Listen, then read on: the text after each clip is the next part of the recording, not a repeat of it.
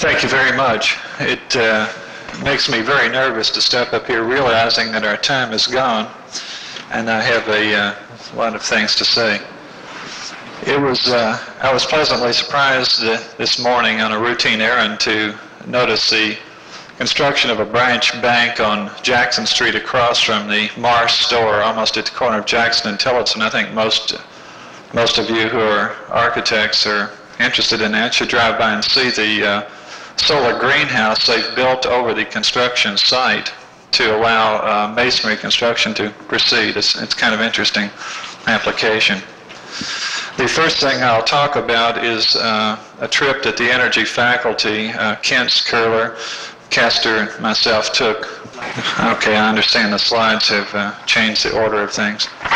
I will begin with the seminar that Curler and myself attended at the Argonne National Laboratory, and at which Bill Kent's was a featured speaker.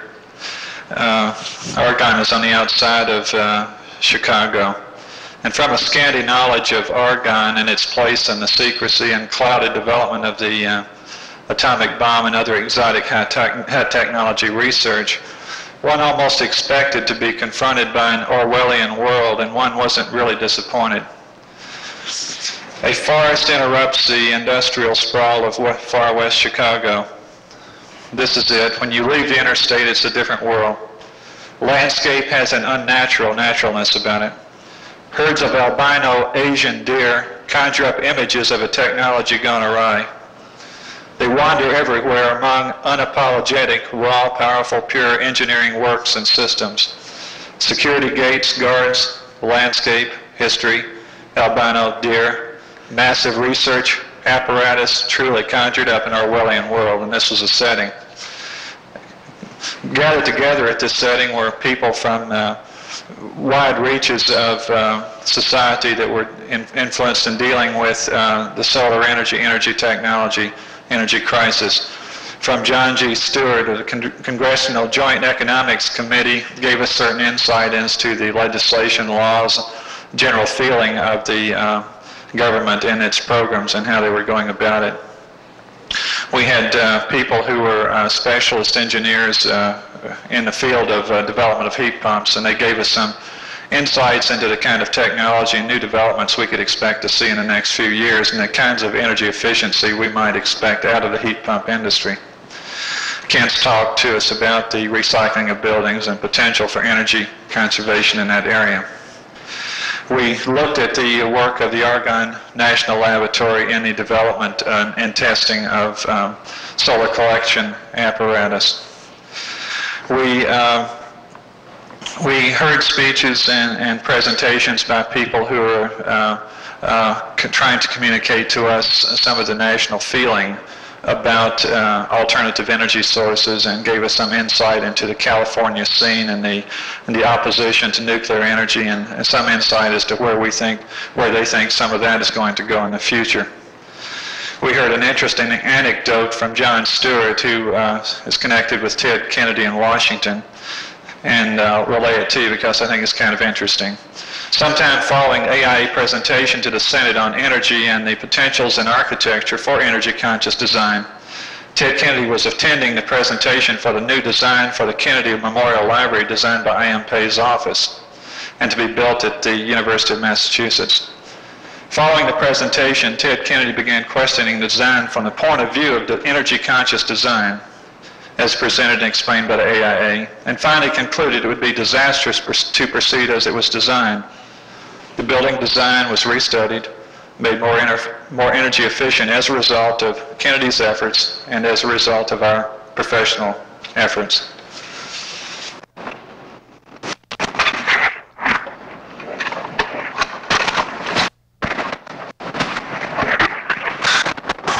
What we're seeing here are some of the test apparatus. There's sort of this mobile rig up on the left, and a variety of basically linear collectors are assembled there and being tested. This again is the research work of Argonne National Laboratory. As you can probably surmise from this, these are tracking collectors. And this is the general landscape setting in which the whole high technology experimental research is being taken place. Yes. I can't see it.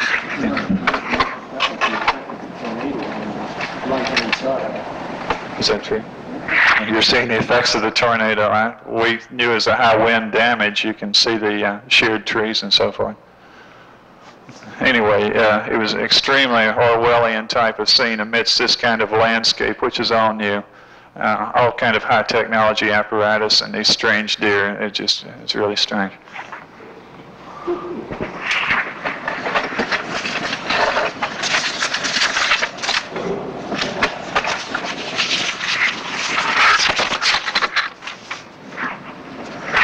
Okay, I'm back on schedule now. The slides are where the lecture is. First of all, the East Coast trip. What was it? It was a trip from Muncie to Washington, D.C. area, and from the D.C. area up to Boston and back. Kent, Kester, Curler, myself were involved.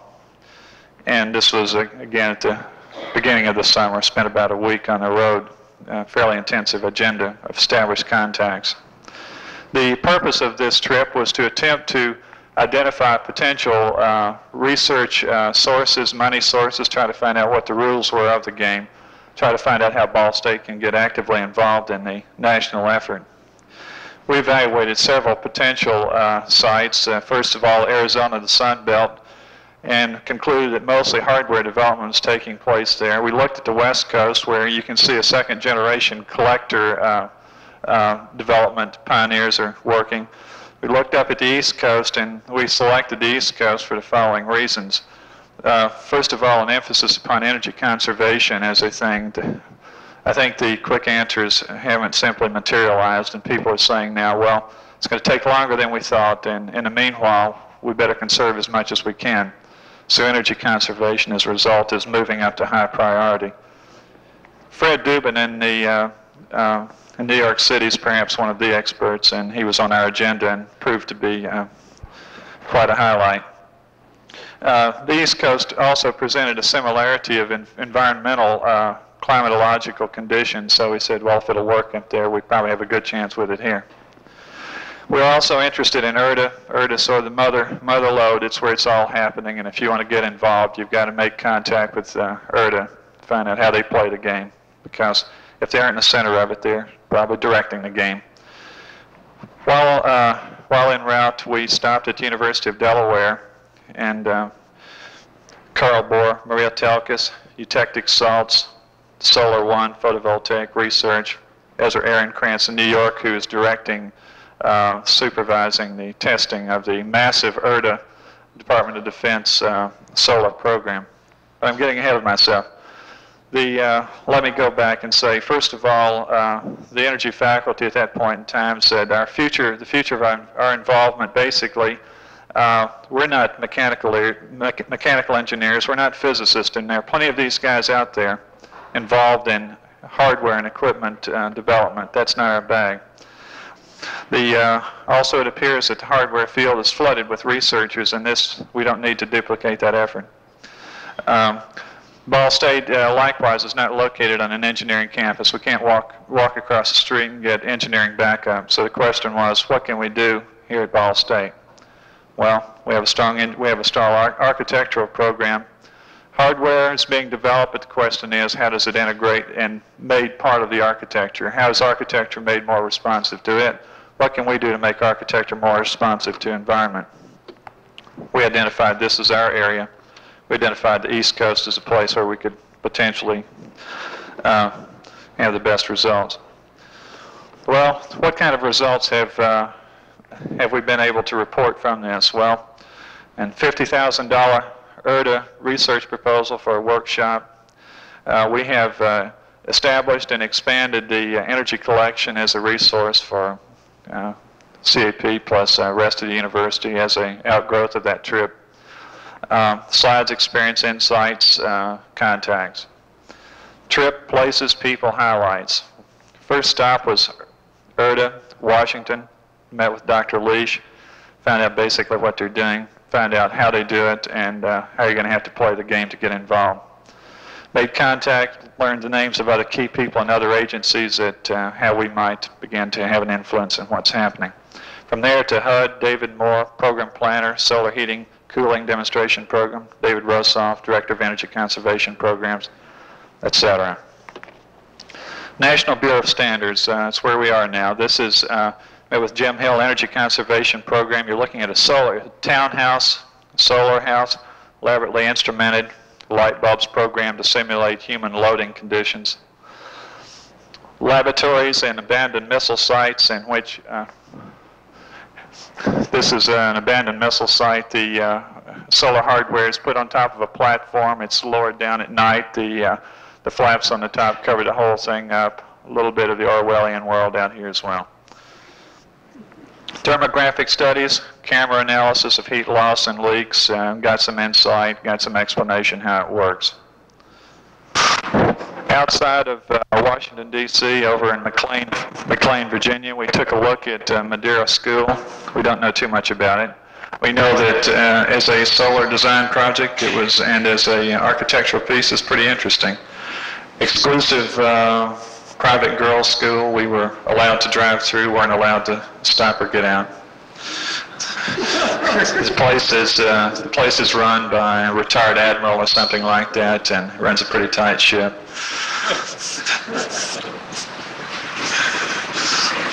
Next stop was the Institute of Solar Energy Conversion, University of Delaware, Newark, Delaware.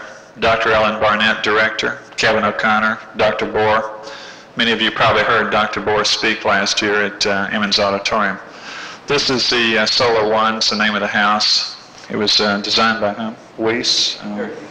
Designed by Harry Weiss. It's, most of you probably know a lot of the solar stuff isn't, from a design point of view, too nice. It's kind of a nice house.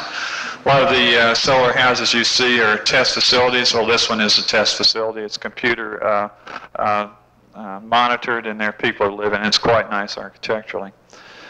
Some of the interesting features of it would be the eutectic salt system, which is used in the heat storage system. The use of photovoltaic. Okay, and the funding for this is kind of interesting. Where does that institute get its money? Local utilities who are interested in finding ways to shave peak loads. We discussed with them the possibility of a collaboration on future research. They were enthusiastic about it.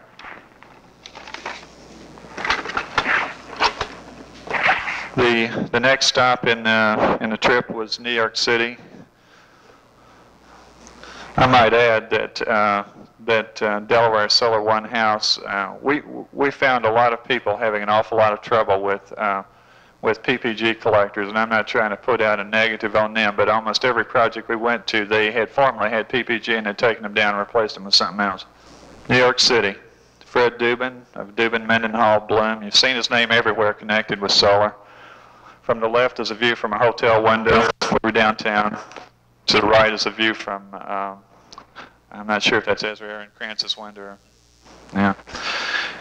Fred Dubin is an extremely creative and innovative engineer. The experience of being with him for a few minutes is overwhelming. The vitality of his mind and his ability to probe new directions and new possibilities, it's worth the trip in itself.